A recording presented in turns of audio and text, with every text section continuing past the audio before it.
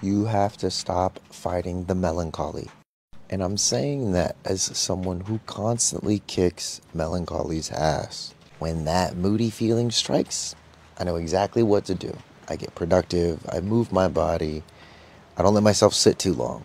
Because there was a time in my life when I sat too long in that melancholy and became very depressed, wasn't eating, my health was very negatively affected by it. And so I became a pro at fucking up melancholy. And now that I'm older and wiser, hopefully, I'm learning that melancholy is not something to fight. In fact, most of my brilliance comes from melancholy. And I discovered a bridge with human design that really helps out. So if you're feeling melancholy, or you're fighting it, or you're tired of fighting it like me, or you're worried that there's something wrong with you because of how melancholic you are, check this out. So this is a picture of my body graph. The green is me in combination with the transits. The gold is the transits. Now I want to bring your attention to a couple channels. This one right here, the 6124, the 4323, and then the 5539. Now these are all part of the individual circuitry. All this central line, this channel going down the middle, that's all individual circuitry. These ones coming out of the root in the middle, individual circuitry. This shit going up here, individual circuitry. And the individual circuitry is pretty much powered by, that's right, you fucking guessed it, melancholy. Shifting back and forth between like sadness and happiness, having this like even keel with like, oh, I'm elated, I'm blissful, and then it's like, oh, I'm fuck everything.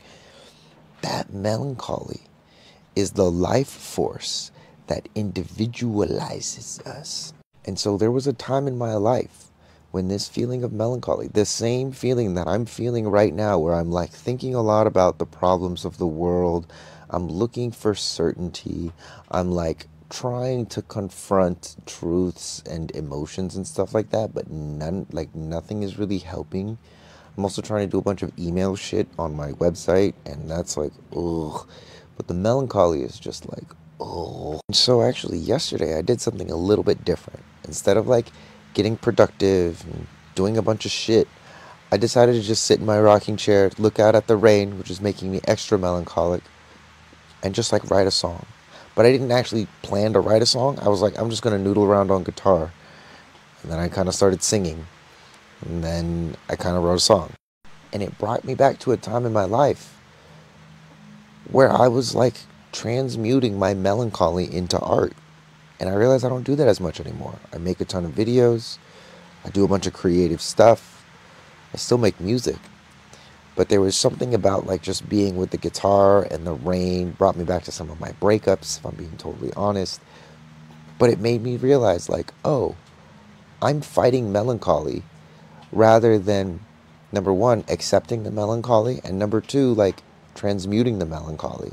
I would just fucking destroy it because I knew all the techniques. I knew the breathing that I had to do. I knew which part of my body I had to soft tissue. I knew what I had to do.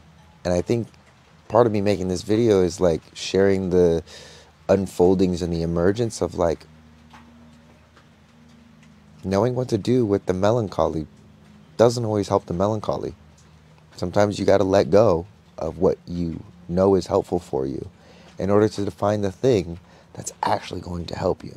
So if you've been feeling melancholy like today and maybe like the past 3 or 4 days, it's probably because of these placements up here, 4323.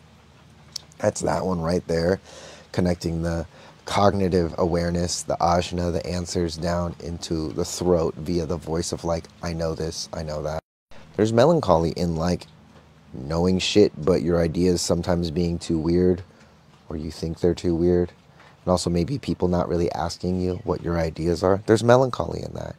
And so again, instead of fighting the melancholy, just be present with the melancholy. Don't try and solve it like it's a Rubik's Cube, because it's not. Or if it is, it's way more fucking complicated than a Rubik's Cube. So, yeah, that's all. That's what this video is about. Let me know in the comments if you're feeling shitty and sad. And know that you're not alone.